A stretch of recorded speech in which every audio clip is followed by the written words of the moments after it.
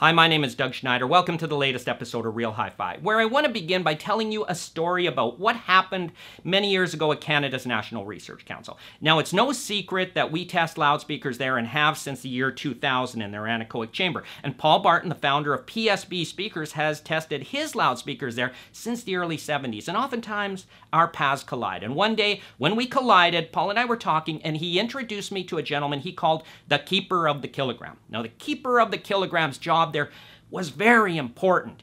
He held on to the national standard for what constitutes exactly how much a kilogram weighs. And why is that important? Let's say you're making a scale and it has to weigh out exactly 1 kilogram. How do you know you got it right? You have to gauge it against a reference, and this gentleman held the reference. When I learned of this gentleman's job, I started immediately thinking about hi-fi, which is what I often do. And it reminded me why in hi-fi, while it's not that easy to establish a reference, it's important because in order to gauge how good of a product you're reviewing or potentially buying, you have to have something to judge it against. What that developed into is what we call the recommended reference component list. It's on SoundStage hifi.com. It began in September 2010. The first entry was the Revel Salon 2 loudspeaker, and it's been added to every month since. So there are now well over 100 components in there, wide-ranging in price, and the real purpose of this list is to give our readers benchmarks of various components at all these price ranges, so when they're looking for something to compare whatever they're looking at to, these provide great points of reference. So what constitutes a recommended reference component? This is where I'm going to bring in the Focal Cora 806, which was added to the list in March 2020.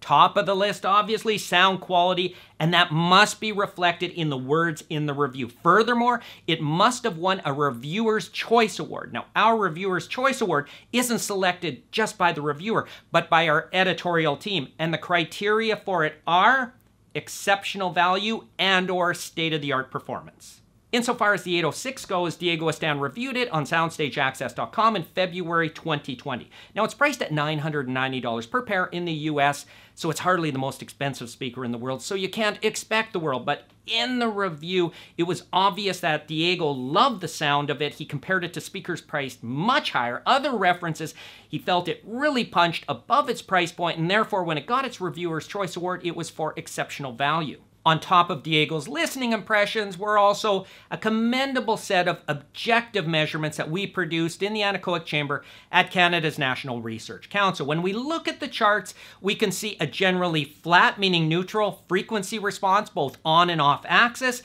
good bass extension given the speaker's small size, respectably low distortion, and a generally easy amplifier load. Objectively and subjectively, it's a well-designed loudspeaker. Then there are a few more things I can add that tip it more in the favor of being a good reference. Its build quality is good for the price, and we think it looks quite nice. And then also, it's readily available. And for reviewing purposes, this is important because the last thing you want for readers is to read about something that they can't find anywhere. Focal is sold worldwide, and you can find this loudspeaker many places. When you add up all those things, sound quality, objective measurements, build quality, appearance, availability, it's not hard to see why we feel it's a good reference at about $1,000 per pair. But it's not the only speaker to buy at that price. Instead, what it represents for us, and hopefully for you, is a great baseline for what to expect for about $1,000 for a pair of speakers. And that goes for all of our recommended reference components. So what I would like you to do right now is go to SoundStageHiFi.com, look up that list, see if you recognize any components, seek some out to listen to, and let me know if you agree. Thank you for watching.